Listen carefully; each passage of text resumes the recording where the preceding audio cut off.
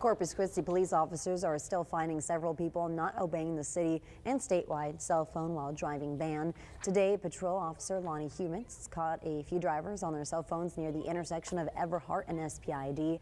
He says many of them were stopped at the traffic light and then using their phones, which is against the law. Most of our accidents come from people being on their cell phones, and the state law says you cannot text and drive. But being in the lane of travel is considered your driving, whether you're stopped at a light, at a stop sign, or whatever. You cannot be on your cell phone. The city ordinance states that you cannot use an electronic device while operating the vehicle. At least 2 drivers were given a citation while our cameras were on scene this afternoon.